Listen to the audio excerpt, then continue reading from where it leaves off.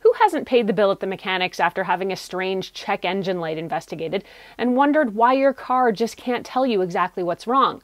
Well, now you can get your car to tell you what's bugging it using a small dongle called Fixed. I'm Erin from techgadgetscanada.com, and Fixed translates what your car is trying to tell you into simple, understandable terms and then sends the diagnostics directly to your smartphone.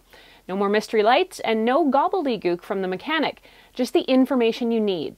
I had a chance to test out Fixed on 2 of my vehicles over a couple of weeks, and this is what I found. There's virtually no setup required with Fixed. You will need the free app and to locate something on your car called an OBD-II port, which you'll find under the dash. OBD stands for On Board Diagnostics, by the way. Now, this is a port not unlike one you'd find in your computer, just a lot larger. You'll plug the Fixed sensor into the port and connect your app, and then you should get a readout of exactly what's going on. So how does Fixed work exactly? Fixed reads your car's diagnostics and reports them back to you. It's not unlike the diagnostic computer your mechanic would hook up to your car for similar troubleshooting. The Fixed OBD-II sensor connects to any vehicle with a model year after 1996 that runs on gasoline, and it basically acts as a gateway between you and your car. So how do you find your car's OBD-II port to plug in the Fixed device? I used the device on 2 different cars, and Fixed says you should be able to locate the port easily under the dash, usually to one side or the other of the steering column.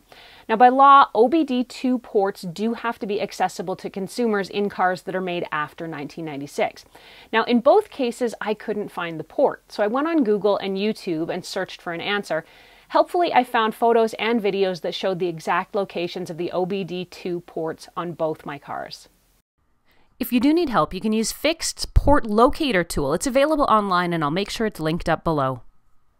I got readings on 2 vehicles, my 2010 Passat and a 2003 Nissan Pathfinder. While the diagnostics on the Passat were a bit disappointing, what I learned about the Pathfinder was both surprising and enlightening. The Passat showed no problems detected, even though I did have a tire warning light on. Maybe you're supposed to understand the simple lights? When I ran the test on the Pathfinder, however, it did have a check engine light on, and it provided a detailed list of issues. It showed me the valve position sensor performance was a concern, and there was also a knock sensor warning. But most shocking of all was that the Fixed found the vehicle has had a major driving impact. Now, what exactly that means is a bit unclear. I couldn't find an interpretation on Fixed's website, but I trust it means it was in a major crash. Since it's a used vehicle, that could have been possible before we bought it. Either way, we've been driving it for about 10 years with no problems, so I trust it's no longer an issue. Fixed has the ability to read multiple vehicles, so you can use it on all your cars. You also have the option of clearing any warning lights on the dash, which is an excellent opportunity if those lights really annoy you. You can also have the app send you maintenance reminders directly to your phone if you need those kind of reminders.